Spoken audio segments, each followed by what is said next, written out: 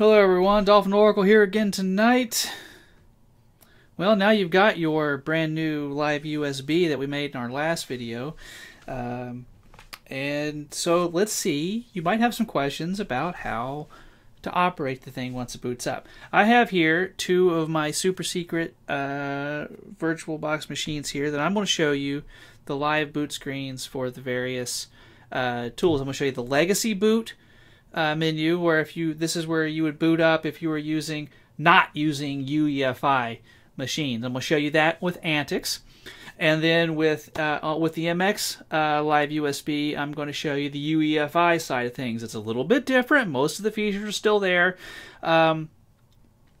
and there's a lot of really cool features built into the Grub side of things, into the UEFI/Grub side of things anyway, with some cool rescue menus that we'll show you as well. So let's start with the antiX. It's the classic. It's going to be in scaled mode so you can see it. There we go. So this is the classic live boot for antiX. You have the legacy boot. You have the various modes. You have the safe video mode that will try to, even if your video drivers are older, it will try to load more basic drivers to help you get into X or your windowing environment instead of just the console. Failsafe boots does a little bit more, kind of tries to really force some things. We also have some other features that I'll show you in just a little while. I'm not quite ready for the switch to Grub bootloader feature yet. I want to show off the other items. You'll see down here in the boot options bar some predefined boot options. Quiet just kind of shrinks down the number of scrolling text boot messages. That's actually the default on most Linux systems. And then Splash T, that's not a misprint, as some folks have helpfully filed bug reports telling me that it's a misprint. Splash T is actually the text splash that the antiX Live USB system, and actually MX as well, uses on the live side of things. It's kind of like those graphical. Basically, it's going to hide the boot text that a lot of people don't want to see. But the antiX one hides it. It still shows you a little bit of what's going on. So down here at the bottom, we have the usual things. We have F2 for choosing your language. We have F3 for choosing your time zone. F4 for various other options. From USB actually is very handy if you're. I've used this in the past on my VirtualBox boot ups at the live system to use the ISO to chain load over to USB. Why do I mention it? That's very handy for you guys out there in the antiX world who maybe have an older machine that's booting off a CD, can't boot a USB. Guess what? This will let you start the boot from the CD, and then hand it off to the live USB, actually run off the USB. So even if you can't boot off a USB, you too can access some of the persistence features that antiX offers with a two-part system. Okay, various things. You can toggle the auto mount on and off. There's various other things here. Clock, some clock stuff. There's the V card menus are very neat. If you have more than one video card, you can try to force using the V card to give you a little. During the live boot, it'll try to figure out which video card you want to use. This is somewhat experimental at this time, but it's nice. It can help some people get the right video card in operation. One other thing, the i915 invert. For whatever reason, this go around, certain video chipsets based on Intel, for whatever reason, when UDEV gets done loading them, it turns the backlight off. This won't affect you guys on desktops very much, but for you laptop users out there, I have two laptops that do this. So you can use this invert feature. What actually happens is the screen goes blank and it looks like the thing's crashed. It hasn't crashed, the backlight's just turned off. So if you use this feature, when UDEV does its thing and loads the video drivers, it flips it, and so it will go bright instead of dark. It's actually a bug in the way the Intel driver, the i915 driver, handles the backlight. Anyway, that's enough about the backlight. There's some information on the net. Just Google it. You'll find it. There's a bunch of other options here for making save states, for generating a boot chart so you can see where your boot delays are if you want to, or just seeing how fast your boot is. F5 is the persistence menu. And the names have changed a little bit, but for the most part, everything's the same. Persistall is going to make a home FS and a root FS persistence file. and load the rootfs into RAM when it loads. This is kind of like our old default. Persist root is just going to make a rootfs file and then load that into RAM when it loads. This is very similar to how Puppy does it. I actually use this quite a bit sometimes too, because I don't always run with a homefs file system, especially if the USB stick's smaller. Persist static is just like persist root, or persist all, except instead of loading it into RAM when it boots, it's going to run off the USB stick. I actually use this one quite a bit because I run almost all USB 3 devices now, and it's pretty darn fast. Is it as fast as running the system from RAM? No, but for me, I break things a lot, and I've come to like static. And also, I use the system on my USB on a variety of systems. Some of them are very RAM strapped. So if you're talking 2 gigs of RAM on a laptop or a gig of RAM on a laptop, go with the static options. That'll let you use the persistence files without maxing out your RAM.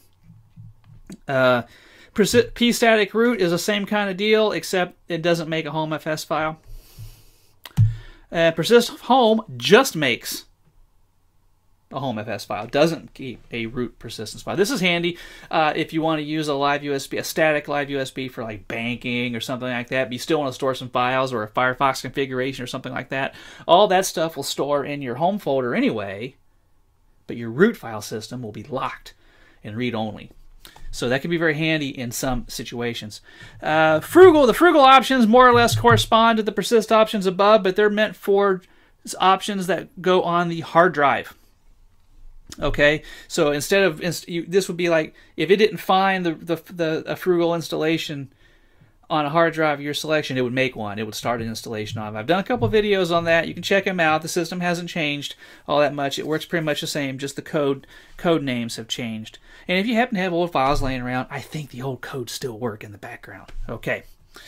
Now, so those options are more or less the same on MX versus antiX and antiX versus MX, whether you boot live or with UEFI.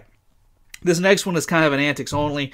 That lets you choose which desktop you want to boot in. As most folks know, antiX boots comes with, well, actually 4 window managers: IceWM, Fluxbox, and JWM, plus Herbstlift WM. And then on top of all those things, you have either a Space FM desktop, a ROX desktop, or no desktop for the Fluxbox, JWM, and IceWM. Does that sound like a lot of options? It's a lot of options. But here it is. You can select which of the ones you want off of the doodad. The default here will give you the standard ROX IceWM desktop. And these font options, you can kind of sort of play with font scaling a little bit. It'll try to blow the fonts up, make it a little bit bigger. Think of it as a first step towards HDPI support. This is kind of a neat idea. It tries to just scale the text up. It doesn't really scale the window elements, but it does scale the text, so at least you can read what you're working with. It's surprisingly usable with a window manager system just to scale up the text. Anyway, F7, the console, is going to try to give your console the black space, the prompt you get when you don't go into X. It's going to give it a console resolution. I normally don't mess with this one. And then the F8 save is going to let you save any of those options you chose into a custom boot menu.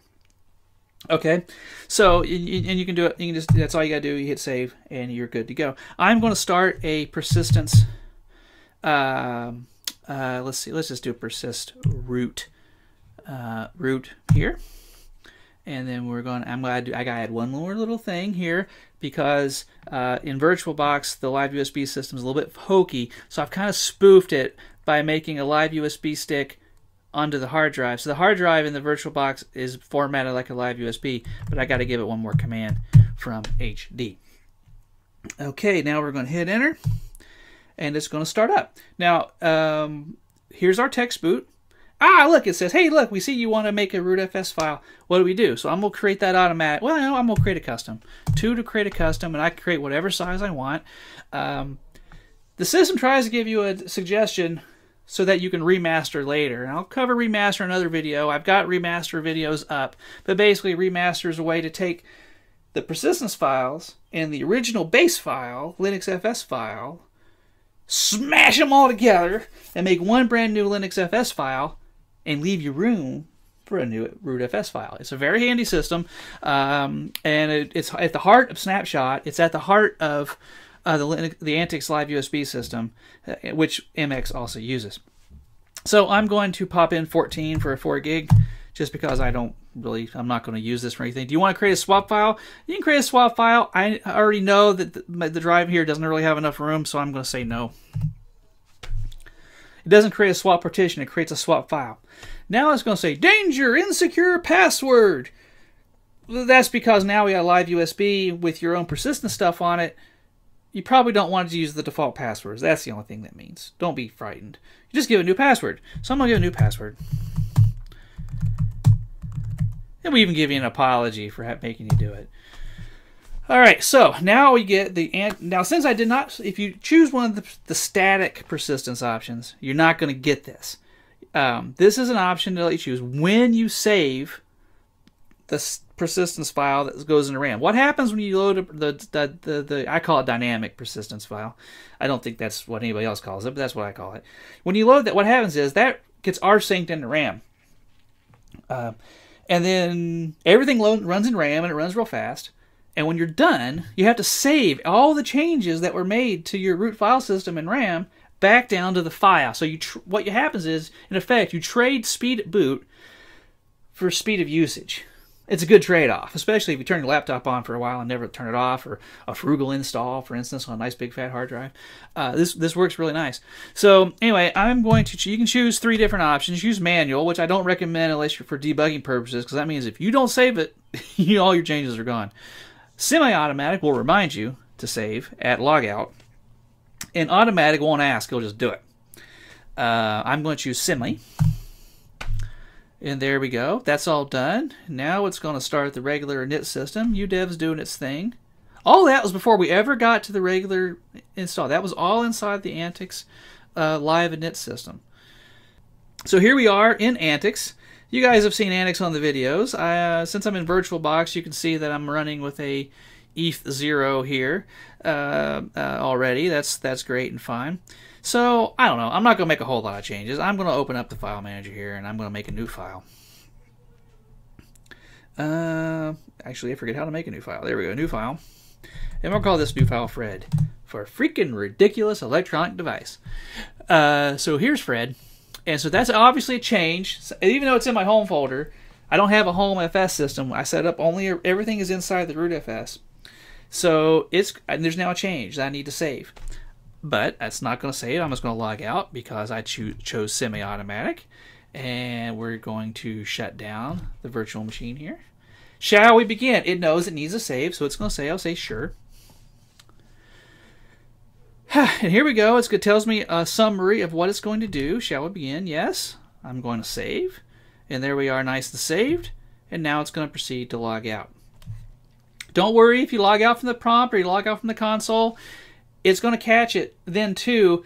If it doesn't see the graphical one done, it actually checks twice. It checks once, and if that one hasn't happened, it checks again later. That is one difference between MX and antiX.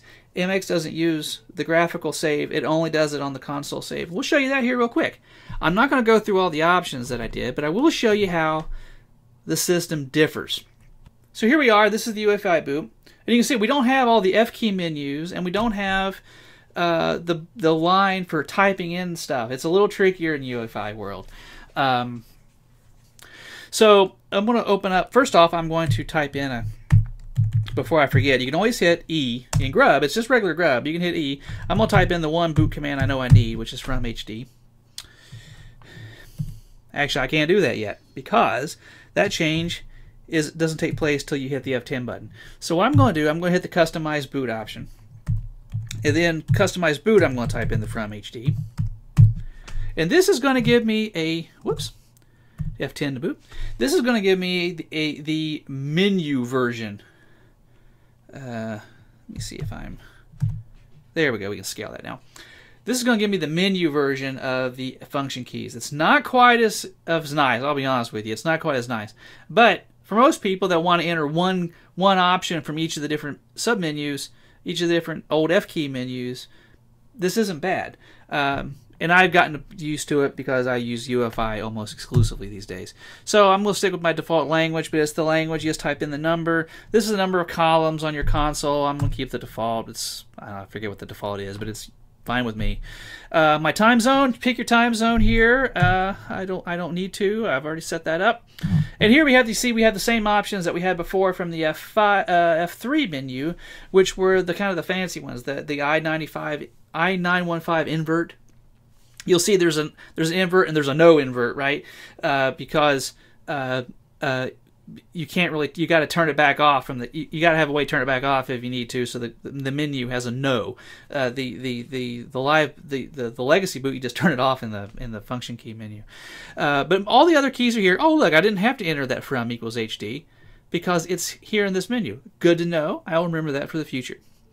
And again, you have the same saves and everything. I don't actually need anything in this one because I've already entered the from equals HD already. And then the same persistence options that we had under antiX. So I'm going to go with the persist root again, 3. And there's some scaling stuff, and now it's going to create that. I'm going to let it automatically create it this time. Swap file, no, because I have the same space restriction. Save these changes, yes, that's the default. Now it's going to give me a custom boot menu option on that grub screen, so I don't have to do all that every time. There'll be a customized entry, and if I ever want to re-customize that entry, I just do the customized menu option all over again. So again, the password thing you saw once before. Yes, semi-automatic, fine. And then we're going to boot up into the usual MX environment. After the initial boot menus, the boot up sequence is essentially the same between Legacy and UEFI. You just got to get past that initial customization setup if you want to do any. The top level options is just boot with all the defaults are exactly the same. So here we are with the running MX system. I'm going to do the same thing I did before with making a blank file called Fred. Okay, I don't really need to do that, but it's for illustrative purposes, just to make sure something's changed in the file system. Now, I mentioned that MX does not use the graphical save routine. It doesn't. I'm going to hit shutdown, but you're going to see what happens as it shuts down on the live system. It's going to ask me. Here it is. antiX save persistent root. Shall we begin? Yes. Here's the same information that the graphical screen gave us. Shall we begin? Yes. It does this thing, it rsyncs, and it's done. You won't see those if you use the persistent, or not persistent, if you use the static options. But that is how the two views from the USB, from the legacy and the live USB. Well, that's it for actually booting up your live USBs, and we showed you how to turn on your how to set up persistence. And by the way, did I mention? I didn't, but I'm going to.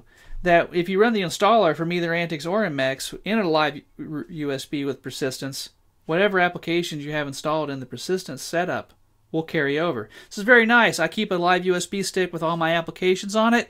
If I ever need to reinstall, which doing development work, sometimes I break things. I have to reinstall things. Plug the stick back in, 10 minutes later, my default environment's back up and running. It's pretty nice. So that's the antiX live USB system as shown in Legacy BIOS boot and UEFI boot on antiX and MX. It's like an all-for-one deal today in live USBs. For tips, tricks, how-tos, head over to mxlinux.org or antixlinux.com or throw up a post at the respective forums, forum.mxlinux.org or antixforum.com. This is Dolphin Oracle signing off. Have a great night.